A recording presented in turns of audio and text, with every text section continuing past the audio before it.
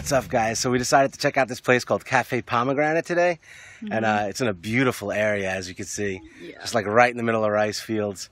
And it was quite a trek to get here on the motor scooter. I think I almost fell into the water a few times again. But I feel great we're using a scooter, otherwise we need to walk so far from, so it's kind of a bit far from the Ubud street. Yeah, it's definitely off the beaten trail, and the roads are not exactly maintained. It was a very bumpy ride. But yeah, we're gonna go check out this cafe and see how it is. Yeah. We'll see you inside, guys.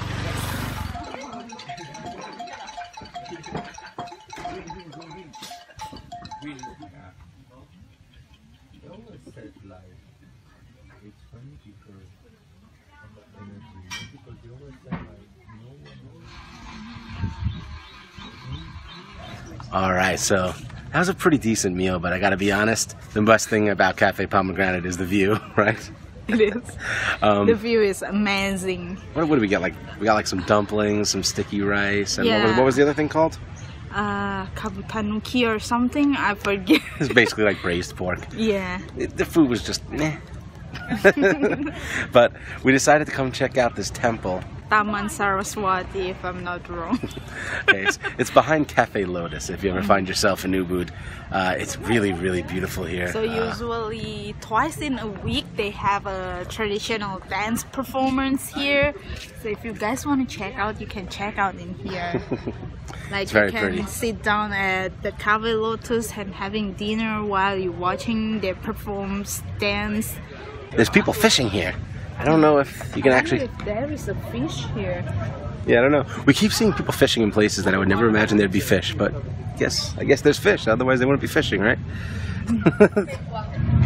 It's very relaxing here, though. Like, it's almost amazing that just a few feet behind us is the Ubud Road, where there's tons of traffic. I think we're going to hang out here for a little while, and then we're going to head off to the Ubud Market. Yeah! It's a busy day today. It is. All kinds of people. It's weird, like we never know the formula of the busy time at Ubud. There's no rhyme or reason. Is this Monday? Yeah, it's Monday. In the middle of the day, usually not, you know, like in other places, usually Monday, and in the middle of the day, it's like a social day. Like, you know. Yeah, there's no rhyme or reason. Just randomly busy, randomly not busy. You know, I'll say one thing. Earlier when we were driving on the scooter, I saw this one girl who had kind of like an upset look on her face. And I realized that was the first time I've ever seen somebody frowning in Ubud. Seriously, think about it. Have you ever seen somebody here upset? No. Everyone here's happy all the time. I love it.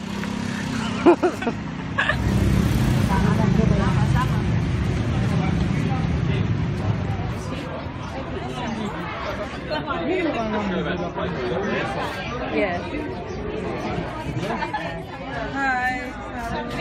They want it cheaper. Yang ini ke yang ini? Yang ini 300, yang ini sama lagi sedikit lah. Bukan dia yang bayar, aku yang bayar. Ya 120. Wow, guys, if you ever need somebody to negotiate a sale for you, this is your girl.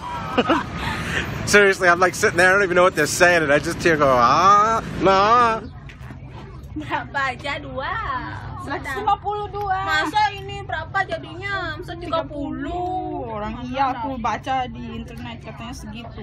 Ini kasih nih, udah dikasih. Ini kasih mau nih. Ini warnanya. Orang beda nih dapat juga.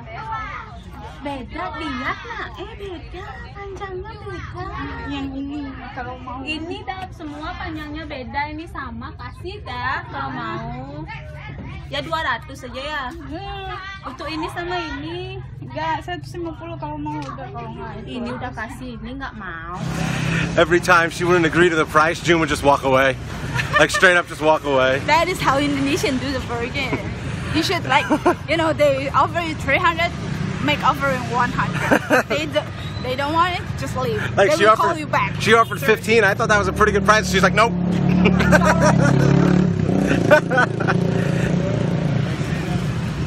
No, thank you.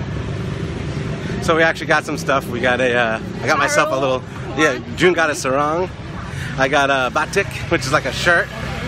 And I got this fake tag watch It's a pretty good fake. I think so. I needed a watch because I'm tired of sticking out my phone every time I want to know what time it is. Then we got like a chopstick place setting to bring home. Yeah. Alright, we're going to get back to our bike and we're going to head back to our villa. What an awesome day we had. The temple was beautiful. Pomegranate had an amazing view. And you all got to see June's amazing bargaining skills.